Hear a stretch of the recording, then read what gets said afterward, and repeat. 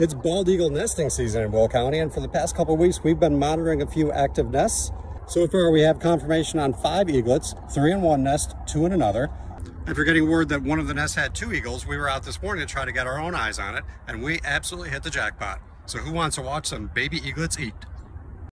We were fortunate to be out here when the male dropped in. Both of them kind of hung out for a while, and pretty soon, both parents started feeding the eaglets. One of the signs that there are eaglets in the nest is that activity picks up incredibly around the nest. It takes a lot of food to feed baby eaglets so they can grow big and strong by the end of the summer to venture out on their own. So once the eaglets hatch, the male is working hard to hunt, fish, bring back anything he can find. We don't know exactly when these eaglets hatch. It does take a couple weeks for the eaglets to become visible in the nest. These nests are huge. They could be 5 feet wide and 4 feet deep. And these eaglets are tiny when they're born. It's really important if you come across an eagle nest, keep your distance.